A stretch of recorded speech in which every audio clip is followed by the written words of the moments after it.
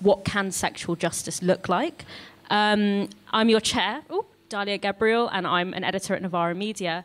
And the inspiration for this event really came from the fact, obviously it came from the MeToo movement, but we kind of saw that there was this huge wave of like testimonies of sexual violence in every sector, in every industry, in every area of society.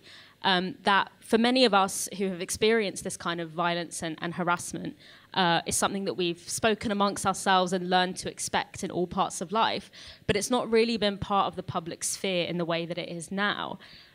So whilst this has been really inspiring to watch, we've kind of realized that there isn't really the second part, which is like, okay, now that we know about this and now that it's public, what do we do next? And it seems that that's where, you know, the movement starts to split up a little bit. You know, there's that kind of quite carceral approach, which sees prison as the answer. There's also, you know, ideas of restorative justice, but everyone's a bit unclear of what that means, or there's divisions over what that could look like.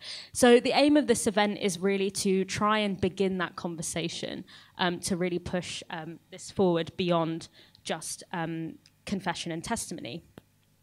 So as promised, we have 3 incredible speakers. To begin with, we have Eleanor Penny, who is a senior editor at Novara Media. We also have Paris Lees, who is a writer, journalist, and campaigner. And we have Dr. Shola Mos-Shogbamimu, who is a lawyer and founder of Women in Leadership publication and is one of the organisers of the Women's March in London. So the way it's going to work is we're going to open with some 5 to 10 opening remarks from each of our speakers. Then we'll open up to the floor and have a more open discussion. So Eleanor, would you like to go first? No?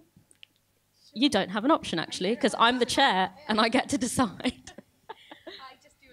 I don't have a microphone either. Cool. Can you hear me? Cool. Hi. I want to talk about what happens in hotel rooms. So I want to take you way, way, way back to the fated hours of 2011, when the then head of the IMF, who was Dominique Strauss-Kahn, was indicted by a grand jury in the US for sexual assault and attempted rape of a maid at a Sofitel hotel in New York. After pleading not guilty, his bail was set at $1 million, which was kind of like petty change for him. The woman in question was Nafissatou Diallo, who was a Muslim immigrant from Guinea. She was a divorced single mother to a teenage daughter. She was allegedly pursued down the hallways of this luxury hotel that she cleaned for a pittance by a man who pretty much held the purse strings of global economic markets. So if you want a vision of these like monstrous mechanics of global sexual power, I don't think we need to look much further than this. Actually, all charges against Strauss-Kahn were eventually dropped, and you know, we're told that rape charges ruin a man's career, but actually he's just made a comeback onto the political scene at the behest of Emmanuel Macron, my favorite whipping boy for neoliberalism. So the important thing here is that Diallo is not alone. The hospitality industry is rife with sexual assault and cultures of abuse and impunity.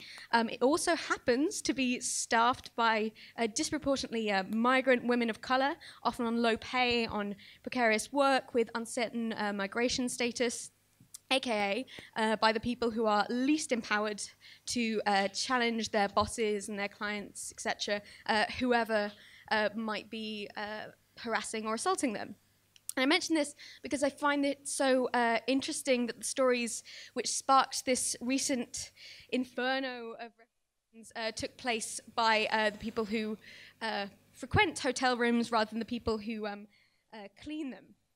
I don't want to diminish the trauma of starlets and the actresses who came forward. You know, sexual violence is terrible always and in all circumstances, and having money doesn't necessarily cushion the immediate trauma of that. But it is important and revealing that the most effective blow in the battle of rape culture was dealt by women who were relatively in more stable social positions, who weren't gambling on future incomes by coming forward. They weren't gambling on their ability to pay rent to feed their kids. And there's a clear reason for this, that your ability to challenge rape culture is massively inflected not just by your gender, but by other factors of race, of class, migration status, economic power. Basically, it's not just about Hollywood, it's also about Yarlswood, right? So in the wake of MeToo, we talk about changing the conversation around consent and detoxifying our deeply troubling attitudes to sex, and that's absolutely true. But when we say rape and violence is about power more than it is about sex, we really need to couple that with a response which doesn't just tackle our attitudes to sex, it tackles our structures of power. It tries to rectify a power imbalance in which sexual abuse flourishes. And those conditions are conditions of social, economic, and political hierarchy, which make it almost impossible for women to come forward. So when we talk only about attitudes, we make sexual violence not a structural problem, but a problem of individual moral failing, and that doesn't imply a structural solution. So that seems immediately woefully inadequate. To my eyes, it's something that can't be just solved by replacing people in power with more morally upstanding people, or even just people of a different gender, but by challenging those power hierarchies in and of themselves.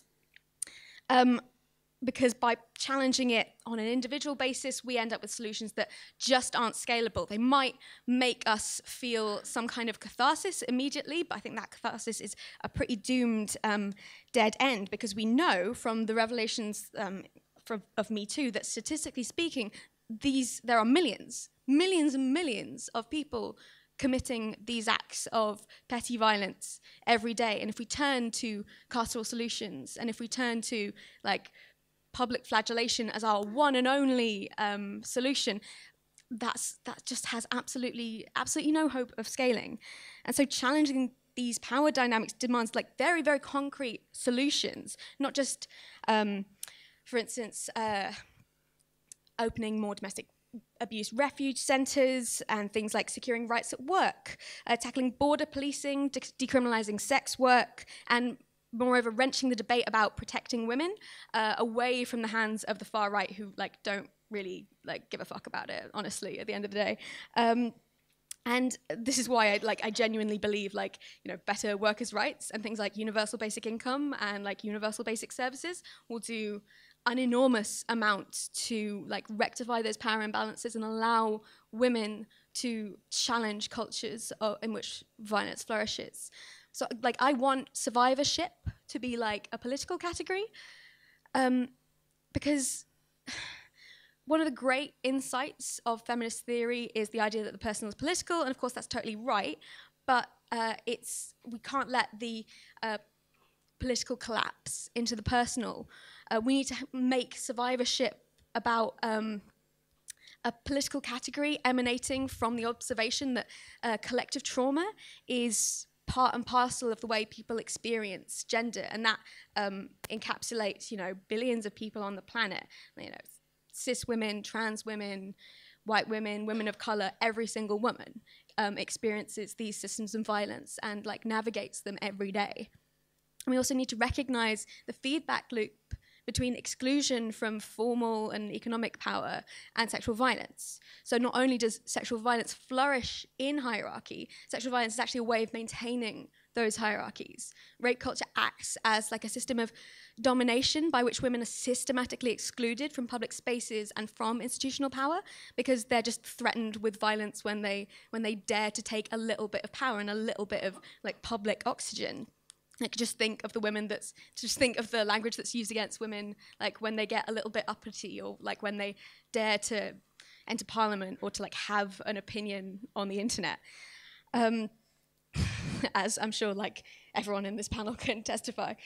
And it's kind of almost most visible when we think of how it's used in largely male spaces, like in the army and in sort of boys-only public schools. Like, rape is used to practice and reinforce sexual hierarchies, like as an act of domination. Older boys assault younger boys, people of higher ranks assault people of lower ranks. Like, so our dominant social institutions are like populated by people trained on the idea that sex is a way to test your own power and the limits of that on other people's bodies.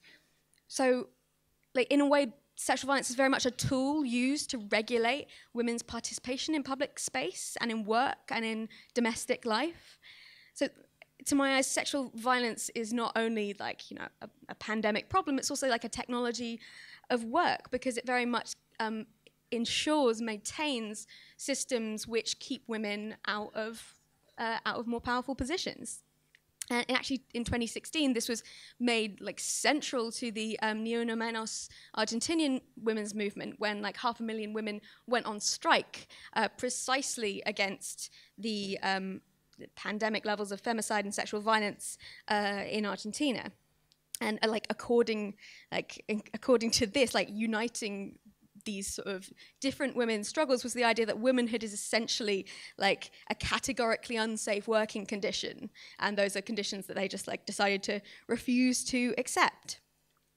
And a lot of people like hand-wringing about how this means like, oh, we can never have sex again, and all these like feminazis are purposefully misinterpreting like clumsy come-ons as like attempted assault, which is obviously like massively disingenuous. But I also think that it's worth dwelling on the fact here that this movement is kind of ultimately about creating the conditions of good sex, and by that I mean like allowing people to embrace their sexuality in a situation where that doesn't mean encountering a system that's like freighted and menaced with the legacy of just like thousands and thousands of years of systemic sexual violence.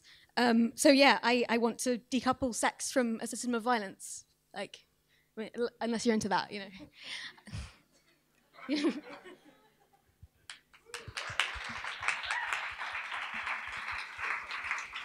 I don't know how to follow that.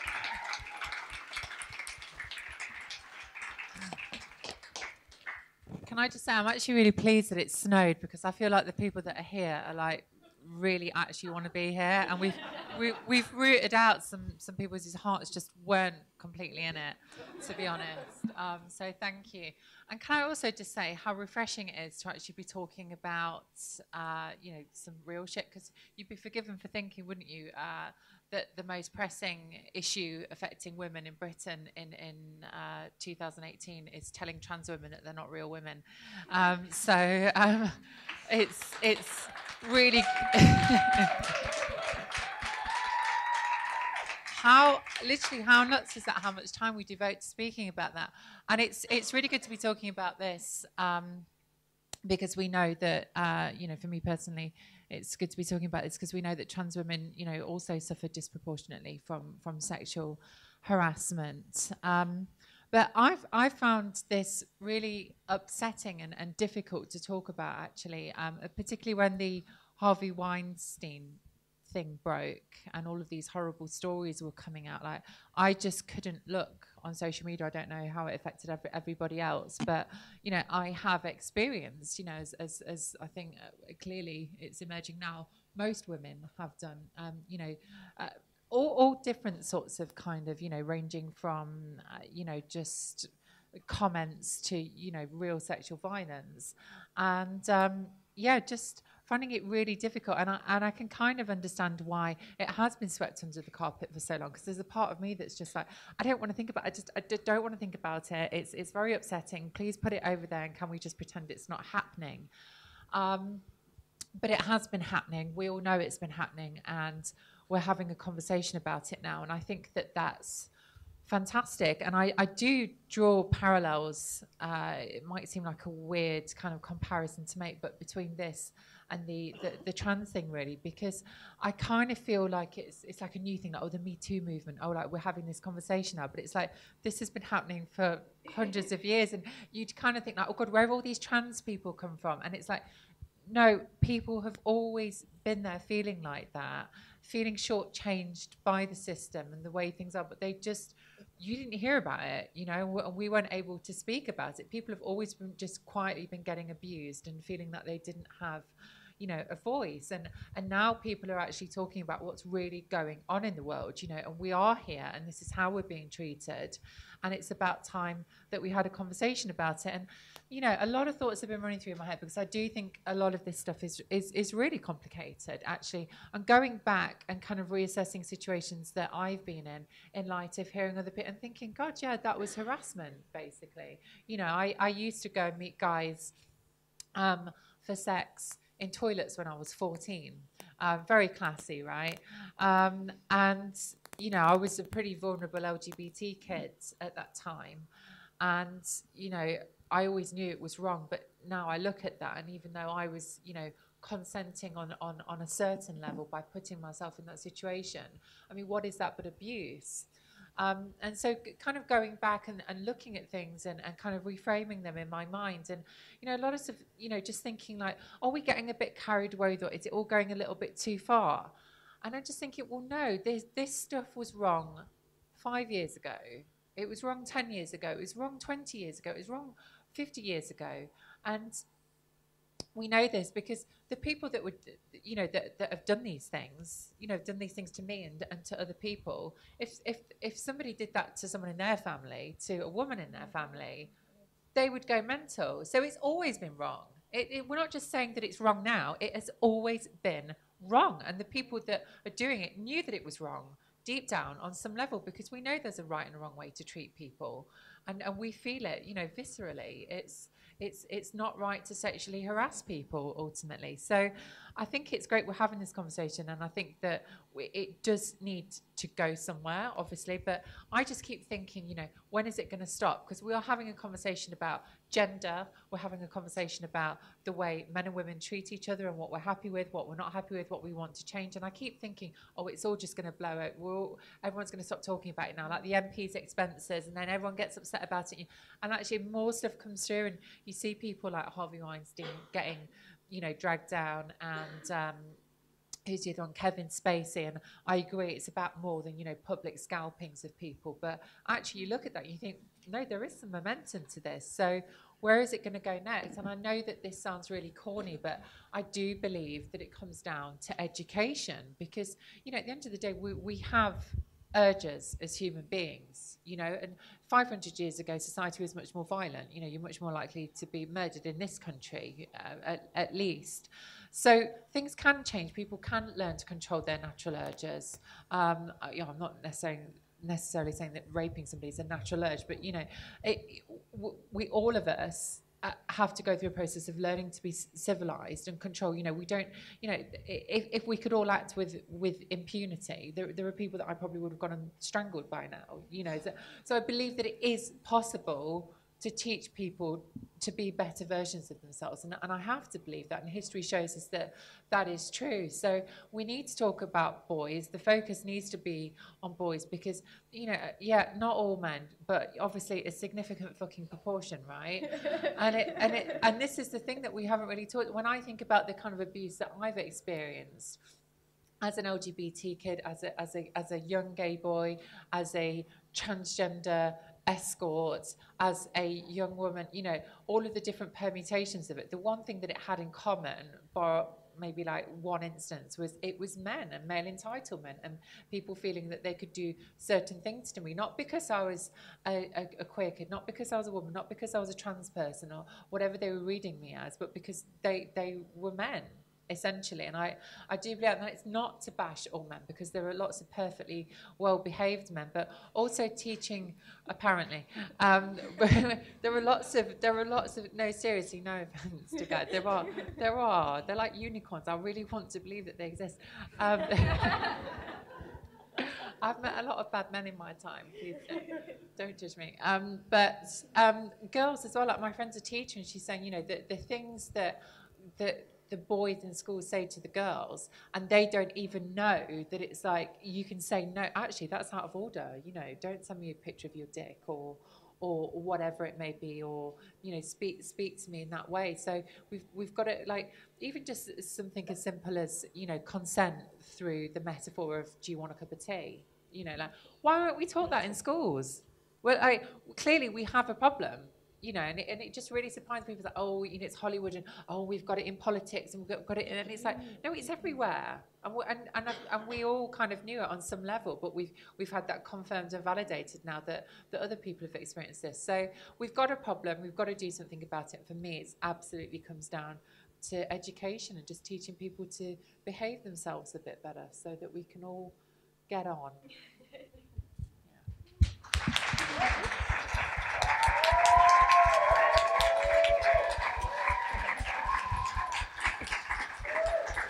Cheers.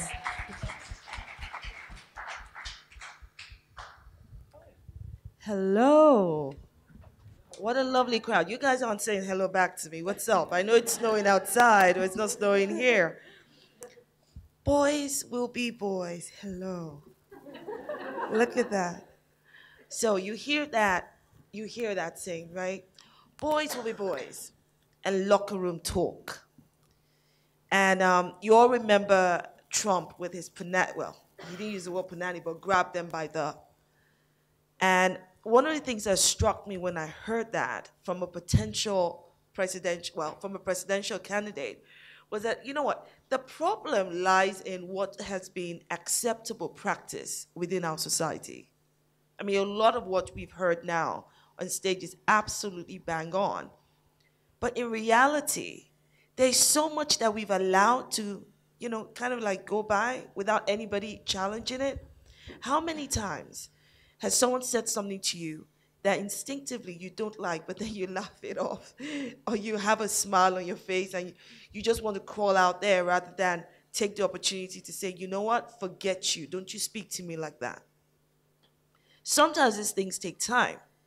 What the movement, I think, has done so successfully is to peel away the veil of obscurity, the veil, the protection that it has given the oppressors. More importantly, it's made all these institutions that have protected or hidden the fact, it's made them, like, put them out there stark naked. You hear too much now. I mean, look, everything is coming out. What's that saying about the truth comes out? You can never keep it hidden, right? I mean, you hear all these things like Oxfam and Save the Children, all these institutions, Parliament, all of the things that have been going on for decades, if not centuries, that we're just hearing about now. And why is that? Because finally somebody gives a rat's ass. Finally, society is demanding accountability. We never used to do that before. Or everything used to be swept under the carpet before, right? When something happened, how did we deal with it? How did people deal with it? It was more like, be quiet, don't say anything, or you buy them off. And now that's no longer acceptable. I think there's individual responsibility as well as collective responsibility. So I'm looking at this from the perspective of an activist, right? We've all experienced something along the way. Some of us far more serious than others, right? But what are you going to do about it? That's my question. What's the solution? It starts with you. It starts with me. It actually starts with us. So there are those who have experienced it who felt powerless and probably in fear or out of shame said nothing, or perhaps they did say something and nobody listened to them. But what about those of us that witnessed what was happening and did nothing about it? We are all, or they are all, culpable. I think it's all well and good to point fingers and go, because we all recognize the societies we live in. What you find here in the UK, you find it in the US, you will find it in India, you will find it in Nigeria, you find it in a lot of countries. While there might be cultural distinctions, right? But there is that men entitlement, right? About the place of a woman and who she is. But fortunately for us, 100 years on, because of the struggles and the fights those before us have done, those who have fought so hard for our freedom and liberty at the cost of theirs, because of all the sacrifices made, it is so much more important now that in whichever capacity you're in, you recognize that you have a duty of care, not just to yourself, but also to those around you. To call something out when it's wrong, to stand up and be a shield of protection for somebody else. Now, we don't all have to be, I don't know, Martin Luther King, Emmeline Pankhurst. No, you could be Rosa Parks. Just don't get up. Start a civil movement that way, right? The reality is, a solution has to start from society. It has to start from the people. Once the people have made a decision about what is acceptable practice, then it will be coded in law. It is not enough. I mean, we can't possibly expect as much as we have standard of care for our public officials, right? But you have to remember those public officials are just like you and I. They've come from a society where certain things are acceptable. So to the extent you want people in public office, or you want your managers or people of privilege to behave better, it actually starts from everybody starting, pretty much at ground zero, and say we all have to behave the same. Because you will find, I recall, I was doing this drive from Ghana to Lagos in Nigeria. I didn't realize how, education gives you a sense of privilege, right? I didn't realize how privileged I was because my attitude and my thinking was very well, no, that's not right. Yes, you asked for my papers, I've given them to you. I questioned every official. Well, it was an eye-opener for me, people. It was an eye-opener for me because I realized that the customs official standing between the border, standing at the border between two countries was far more powerful than me. Even with all the education I had. It didn't matter how much I screamed about what is right and what is wrong. At that moment in time, he was the boss. I saw women who were carrying, their goods, trading goods. And they were pretty much begging so that they could cross because either they didn't have a piece of paper. I mean, this all affects the economics, so to speak. And this guy was there with some people kneeling down in front of him, some people standing up, and he was making decisions and people palming him with money. And I was disgusted because it was wrong. Absolutely wrong. That's wrong. That's corruption. How dare they? Blah, blah, blah. Oh, my God. Then I was about to cross the, you see the relevance here. I was about to cross, my car gets stopped, and I was asked for ECOWAS papers, which the driver had. And they kept asking for something else. And I was like, I need to see the boss. I mean, this is just not right, right? And the boss comes and says, what's the problem? And the driver shows the ECOWAS papers. You know what the boss does? He takes the ECOWAS papers and says, well, you can't go until you give me something. Oh, Lord, I was livid. I said, I demand, oh my God, I totally went crazy on him. My husband, who was with me, who is much more in sync with how these things work, he said, Shola, in the name of God, please, don't, just wait. Let me go and deal with this. We went to have a conversation. I said, no, we will not move. We are not paying anybody any money. But here I was looking at my country, Nigeria in front of me, and I was stuck at the border of Benin Republic. Think about that for a second. I was probably there for a few hours until my husband went, listen, if these people decide to go crazy and shoot you right now, the only thing people will hear are stories. But that experience taught me something. So my husband paid them something. We finally went. It was a different Shola on the way back to Ghana. I was very, oh, how can I help you, sir? Oh, yes, not a problem. Here's my passport. Because now I understood the game. But the reality is, those who have experienced any form of abuse or harassment, they go through the same thing where you become conditioned. It doesn't matter what you know. In that moment in time, you feel powerless, you feel fearless. Not fearless, but you feel powerless. And if there were not more people Imagine there were more people like me at that point in time when I was shouting about this is wrong. Blah. Those people, at the very minimum, those custom officials will be cowed, right? That's what the MeToo movement has done. It has said enough is enough. I could not care less what this is going to cost me, and a lot of activists that are behind this and those who are ready to own their stories and share their experiences. It pretty much boils down to, you know, I've got power, and I'm going to use my voice.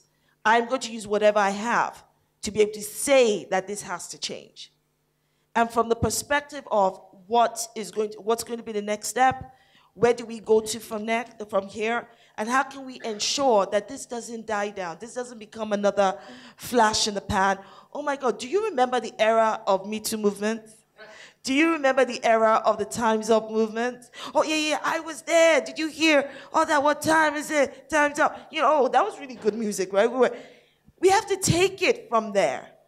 Or else what's going to happen is that the cynics and the skeptics will go, well, we knew it wasn't going to matter. It wasn't going to matter much. And that starts actually from our generation. I was saying when I came in that all of you make me feel really young. Just look at you. You all look so young. It's wonderful. And it starts from your generation. What are we going to do about it? And what we're going to do about it is start by using our feet, by using our mouths, by using our hands. Use your right to vote to bring about change. Thank you.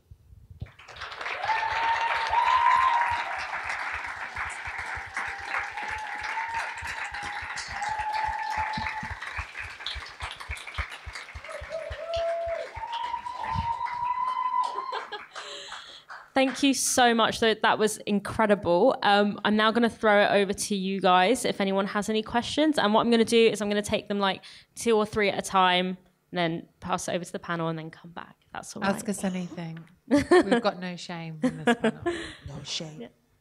My microphone? Why is my mic being taken away from me? Any questions? Okay, so we've got one over here. So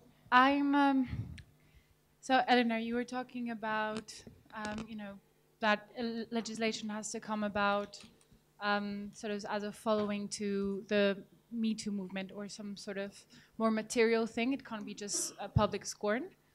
And you said, for example, more funding for domestic violence refuges and shelters. I'm actually doing a project at uni right now, and we're looking at how funding for domestic refuge is being completely slashed. Basically, it's losing the ring fence. It's not being ring fenced anymore. It's going to be part of a bigger thing, and depending on local authorities, on probably men on the, making the decisions, they're the ones who allocate the funds if they want or not, or give it to older elderly people, which fine, but we're not going to see an increase in domestic shelters, basically. So I'm just writing this piece, and we're a group of 4, and we're very idealistic. We hope, it'll get out of, not only our grades, our teacher is going to see it, but just hopefully we'll be able to pitch it elsewhere. But what you were saying, Shola, we should get out and vote, but what do we do in this case? I just don't know. What do we do? What can really happen with domestic shelters? I do think we need them, but my project, yeah, fine, but I don't know. That's sort of my question. Thank you for that question. Oh, 2 more. Oh, yeah. Okay. Hi, I just wanted to say that sometimes it really helps to look at it through the same problem through a different lens. So I would ask, for example, myself, if the world were a place where, I don't know, 99% of serial killers were women, and 1 in 6 children had been abused, by the time they become a teenager by a woman, and 99% of sexual violence was committed by women, how would the world be dealing with that today? And I think we need to ask that question to find our answers. And then, is there one more, or? Okay, so how about, we'll start. Those are 2 quite big questions. So we've got, what do we do about the closure of domestic shelters? And we've got, what if the roles were reversed? Yep. Excellent. Now, the closure of the domestic violence centers, the first thing you've done is you've identified the problem. And in identifying the problem, you've also found that you are passionate about the fact that it's going to close, right? And you don't think it's right because you're like, well, if that closes, then how does that impact all these women? And what exactly, what kind of safe haven are we creating for them? What's the alternative, right? So I would say to you, given the point that I made about voting, I would say to you that for your MP, for instance, find out what his views are or her views are on that issue. Sorry, I'm already awake. It's a really distressing noise to wake up to. I really hate ducks now, so. Sorry, continue, Shola. So I would say find out from your member of parliament, from the government, while they are going through the process of voting. Demand, raise questions just like this. In fact, do more than raise questions. I always say it's all well and good identifying the issue that everybody already knows. Come up with a solution. And then challenge them on it. The MP that gives you the right answer, or at least the most persuasive and most reasonable answer, that's the person you should vote for. And then you make sure you call them up on it. If you vote for them and they get in, make sure that MP is well aware that he's got a constituent that is watching him. But that is how it starts. The only way we can help drive things. So from a place of power, through your MP, and maybe your corporations, the corporations you work with, or maybe the piece of work that you're going to do for your school. Perhaps you could write an article that is published somewhere, somewhere that will make it even, amplify the issue and demand a call for action for change on it. But you can use your skill set to actually continue to drive that conversation. And if nobody's listening, you keep knocking on the door. If they're not listening, you start to hammer the door down. If they're not listening, you kick that door down until they pay attention, right? I was just quickly going to say about the lady, the question at the back.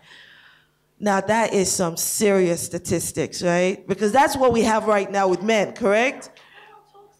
No one talks about it.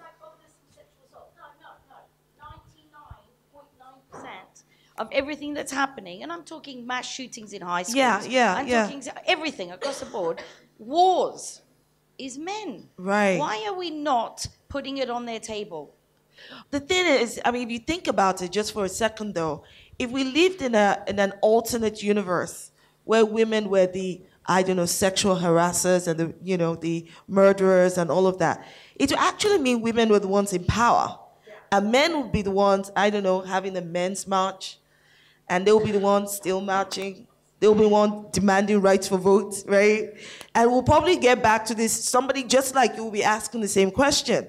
So why don't we just start by, levels, let's just level set and say the most important thing here is, as Paris pointed out before, and being a woman of faith. Love your neighbor as you love yourself. Treat the next person as you want to be treated. Really basic human decency. I don't know what you guys think. Obviously, I think the questions are connected because I've got every sympathy if you're trying to secure funding, and I do think it's really important that shelters, have the money, and obviously women's services are being disproportionately affected by the cuts. But it's so frustrating to me because it just feels like firefighting this stuff. And really, I guess what this movement that we're discussing is about the wider issues of why women need to go to refuges, which is, what you're saying, like why are those women in that refuge? And really, we need to be having a conversation about how do we stop men raping people and hurting women, And it's so difficult because I don't want to sound like I'm bashing, and I've constantly in my head I'm like, not all men kind of thing, because I know that there are nice men, of course I do, but and I don't want to kind of, sit here and sound like a victim, but I have been treated like shit by men my entire life. Like, it's just a fact. Like, that is my experience. And And we do need to put the focus onto men. I agree. I really do agree. I don't really know what more to say, to be honest. Can men just fucking behave themselves, you know? But if we flip it, if we flip it though, there are a number of women who are more and more getting empowered, right? For the longest time, we've been waiting for men to behave themselves, and they've not done so. So it's time for us to rise up and take charge, be it individually in your home, at your workplace, on the high street, anywhere. I think there has to be that, you know, this thing with us women, because, and not all women are this way, so I'm not trying to generalize, but there's that thing culturally where women, almost people say, oh, by nature, are quieter and they're calmer and, you know, they're more conservative. Clearly, they haven't met me. But it's so important that given what we are seeing and what we're hearing, that's one of the powerful things about the MeToo movement. It's showing to many women and men, you're not alone. Because sometimes as a victim, you think you're the only one going through this. So you don't want to talk about it, or you feel ashamed about it. But I think if we flip it, I mean, if the boys don't want to take it, then we need to take hold of the reins. You need to take the hold of the reins of your life and call things out. Yeah, I kind of agree with the sort of like frustration of like the second questioner and the responses on the panel, because it's just perennially these things get categorized as like women's issues, which means that like this is being done to you and now you're expected to fix it, which is always fun. And I feel like I just have things that I would rather be doing. Like, you know, maybe I want a lie-in at some point in the next decade, maybe. But about the like deeper point here about interrogating what masculinity is and like how it functions as like a system that like legitimates violence. And because, you know, as Shola pointed out at the beginning, in her beginning remarks, there is this kind of naturalization, this impulse to us categorizing like people who are born with like a certain configuration of like genitals or chromosomes, whatever, are just like have this like natural teleology towards violence, which is just, I mean, profoundly untrue, and I think profoundly insulting to men, because what it says is that, like, yes, sure thing, you're in charge of like the vast majority of like the economy and politics and that kind of thing, but nonetheless you can't be trusted to like engage some kind of critical faculties and some kind of empathy, right? There's this incredible contradiction at the heart of like the ideology by which we justify continued male power. And I also think we need to think about it genuinely as something which damages boys and men as well, because like these that profound lack of empathy, that profound like alienation from what is like a deeply human impulse towards like caring for one another, is, you know, part of the reason that like boys do violence to themselves and to one another as well as to women. It's like a profoundly like traumatic thing, like being socialized as a man. I kind of feel sorry for people when I hear like a lot of men, like genuinely, I think, expressing confusion in the wake of Me Too and all that, saying like, but I thought that was fine. I thought that was just flirting. I thought that was just what sex was, like being completely unequipped with the ability to like think about, say like flirting as like building empathy rather than asserting dominance, thinking about their relationships with people not about like competition but about like cooperation. Like that like makes me sad for them, which I know, I mean, you know, at the times I don't, you know, like occasionally like want to strangle them, right? But it also brings me back to something you said earlier, Paris, about like, you know, we know it's wrong, we know assault is wrong. And I think like, yeah, like, sure, when we call it sexual assault, like there are very few people who would say like sexual assault is fine, right? Because that's been like, thoroughly discredited. But like that wasn't always the case. Like the idea of like sexual assault is actually quite a new terminology that's allowed like women to articulate their experiences. And I think because of this like, profoundly traumatic process of male socialization, a lot of men genuinely don't know it's wrong, right?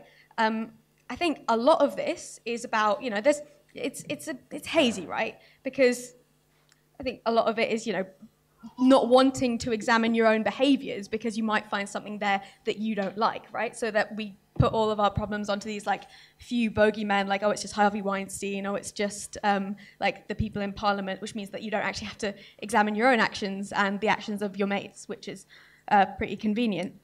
But there is an extent to which, like, as you say, this is where education comes in, there's an extent to which people don't know how to identify and how to root out like toxic behaviors in their own lives. And that goes for women as well, because, a lot of women just like have to go on like a feeling of just kind of like that a lot of people just call like the ick, like just the feeling of this like unreconstructed discomfort with a certain situation, because we don't talk about this. We don't have the language to express that like actually that feeling of like, oh, I don't know about this, is pointing to like a profound system of global violence, and that's a problem, and we should do something about this. So I'm not sure that we do all know what it's wrong. I think we're kind of still trying to figure it out, which is what like the MeToo movement is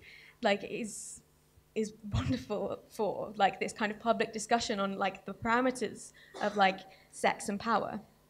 On the domestic refuges question, like I get your frustration, right? We've been through, 8 years of austerity, and it wasn't really great before that. But I think it's worth dwelling on the fact that we didn't always have domestic refuges, right? And we didn't always have things like child support, which was also bound up with the same issue of like empowering women in the home, giving them some economic independence from potentially abusive husbands, etc. These were all gains of a feminist movement who went, hang on a second, we can just start organizing this. And they did. This wasn't something that was given by the state. This was something that women started doing collectively, like off of their own backs, like with their own pooled resources and energies.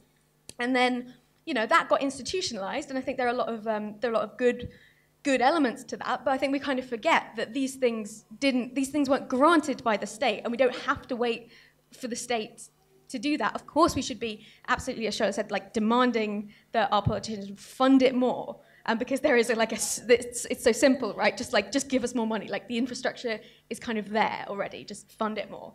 But I don't think we need to. We don't need to wait for Corbyn to get in or whatever. We can start doing that now. We can start like building those infrastructures of solidarity, because we've already done it once, and those people are like still alive. The people who did those, who started those initiatives. Yeah.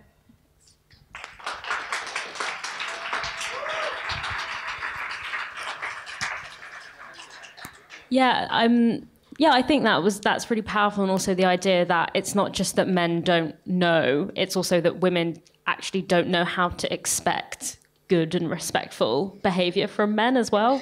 But one thing that kind of came out of the discussion that I thought was really interesting, and it's something that, while obviously I'm like very supportive of the Me Too movement, something that has kind of troubled me a little bit, and you kind of touched on it in your talk, Eleanor, was this idea that sometimes we're still fixed in this idea of there has to be a perfect victim and a perfect perpetrator.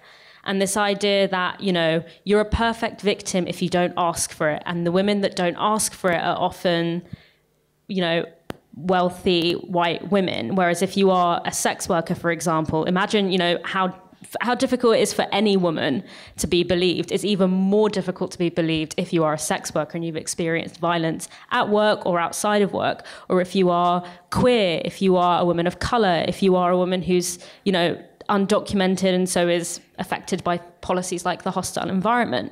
And I feel like that element hasn't really been included as much. Similarly, in terms of the perfect perpetrator. You know, we have number 45, the President of the United States, who was elected on a platform of protecting the nation from Mexican rapists, but himself is an alleged rapist and has admitted to sexual assault.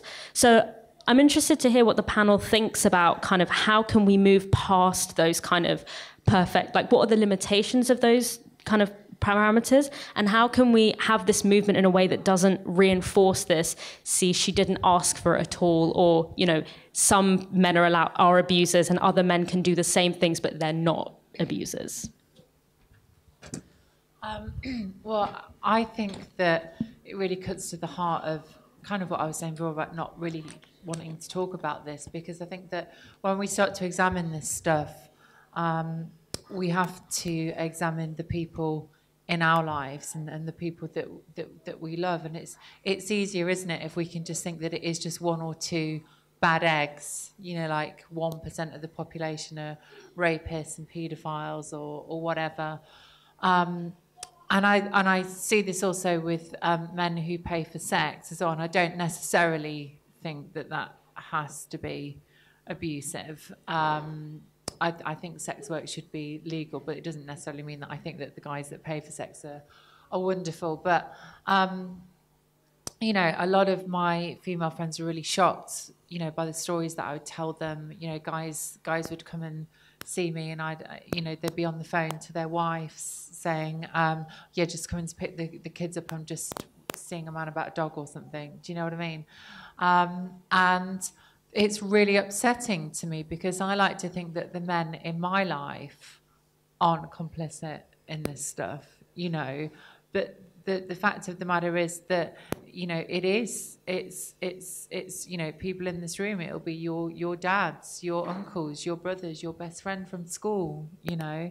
That the statistics tell us that that's the case, and that's really difficult. And also I think in terms of, you know, having the perfect victim, yeah, I find that really problematic as well. And actually, and I understand where it comes from, but I personally really hate the term survivor.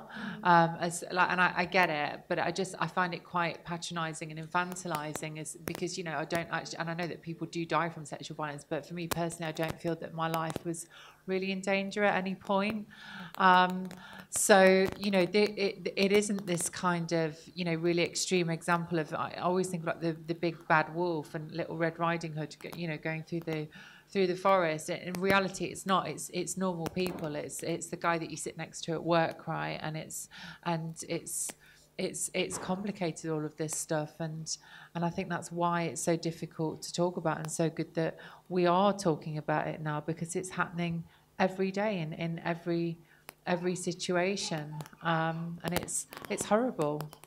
I don't want to think about. I don't want to think that that's what, you know, the men in my life are, but I don't know how useful that is, really. So I keep saying, I just wish men would behave themselves. I don't understand how we can expect to have any form of perfection in an imperfect world. You can't have a perfect victim when the experience they've been through is imperfect, when it is clear that there are no parameters, no limitations, no protection.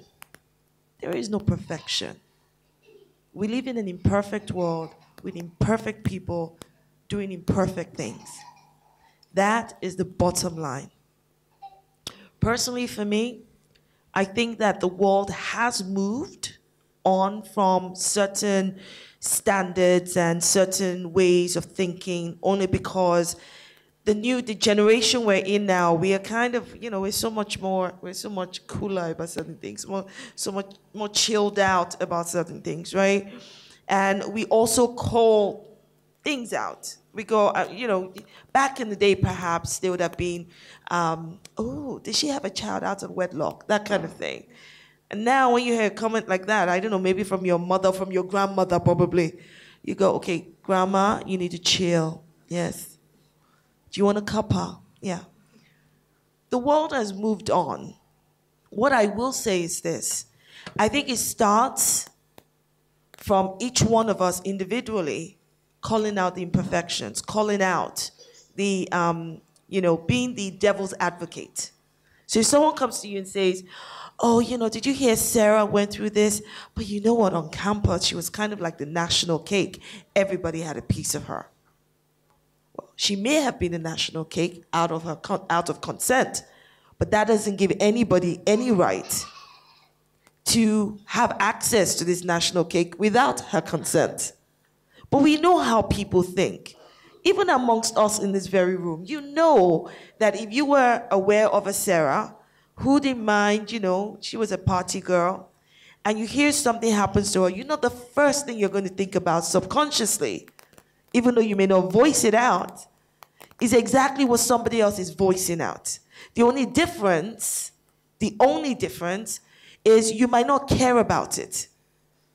You might not think to yourself that that should matter because you're going to hear about it.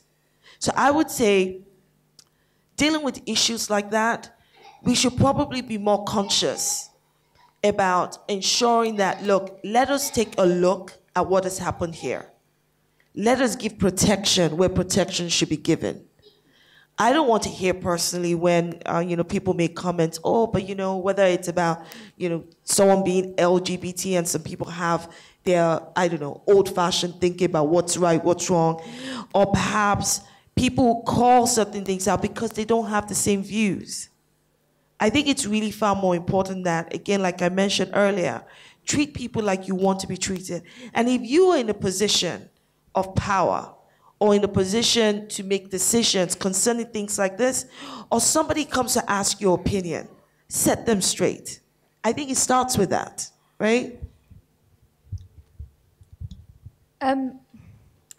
Yeah, I totally agree with what's been said. And I guess sort of this language of perfection is kind of perversely interesting because, like, perfect means, if you're a perfect victim, that means that you were assaulted in such a way that it doesn't trouble my view of the world, right? Which is obviously very limited because, like, it's likely that your view of the world is shaped by ideologies that are designed to protect male impunity, male impurity. That was Freudian. This is being recorded. Hi, Mum. Obviously, precisely if you're feeling uncomfortable, that I'm not sure this, this victim was like quite assaulted in a way that I feel comfortable with. Good. You should feel uncomfortable because, as has been pointed out, we're all continually having to unlearn all of this, the ideology of rape culture that we've been marinating in since birth. And I'm really glad that the whole Trump thing was brought up because I think it's a really sort of neat encapsulation of a lot of the dynamics of how the conversation around sexual violence and particularly combating sexual violence has really been territorialized in a lot of the mainstream media by the right and the far right. Like the only time in which we contemplate that maybe sexual violence is something that we should do something about is when the Daily Mail it goes on like a fear-mongering rampage about like Muslim rape gangs or whatever. Like it's trans women in women's toilets. Yeah, exactly. Everyone cares. Yeah, suddenly everyone cares. Suddenly, like Rod Liddle is like really concerned about like protecting women as long as it's like something that like a stick he can use to bash trans women. Like it's so clear, like the profound disingenuity there, right? But this obviously shouldn't just be pointed out that like it's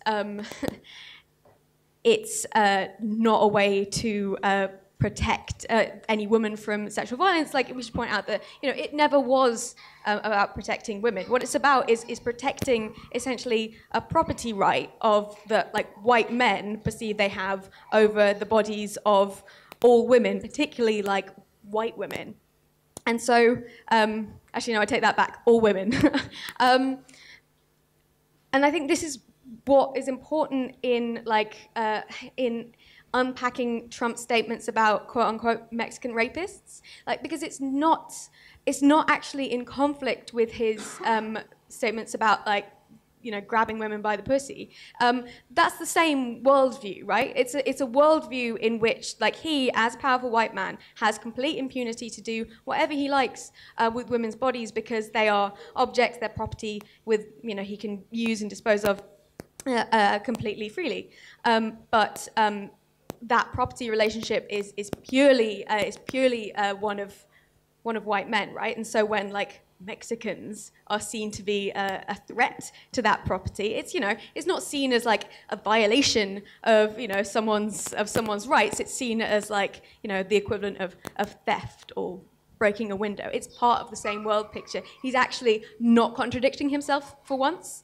And this, like, we need to pay a lot of attention to how we only talk about the like sexual violence as it's experienced and framed by white women, and particularly white citizens, because as Shola pointed out, the like discussions about morality of sexual behavior just completely collapse right before the like untrammeled power of border guards and of policemen. They don't have to care about individual women's rights. Like, what in that power relationship makes them? Absolutely nothing. And I think, yes, while it's important to educate people about that, so, you know, to make sure that, you know, whilst we still have those structures, they're not totally populated by the worst, most venal people possible.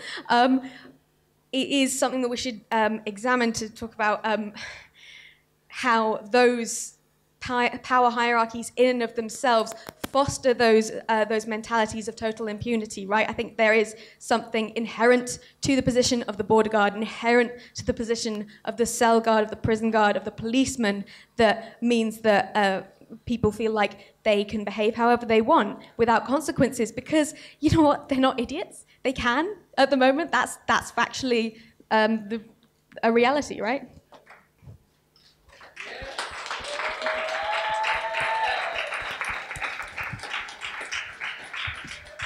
Okay, so it's approaching 9 o'clock, which unfortunately is the end of our discussion, which is really sad. But could we have another round of applause for our panelists?